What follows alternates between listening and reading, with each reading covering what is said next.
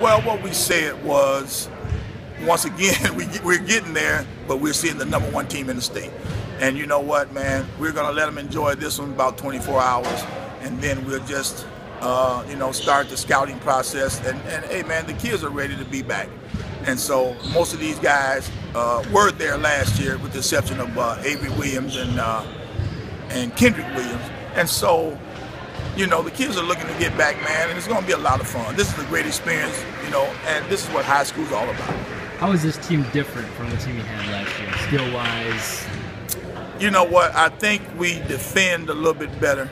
I think everybody's been around the 40 points a game range, in which we kind of really want to hold you under 40, And so these guys are really bought into defending. And last year's team was really special too, because we weren't supposed to be there, And so each year, man, they just do it for the older brother.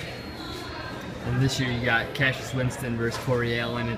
They've played together. You've seen them against each other throughout the years. Two Mr. Basketball candidates kind of coming down to it. Yeah. How much do you think that matchup's going to play a factor throughout the game? You know what, man? Both the kids are great kids.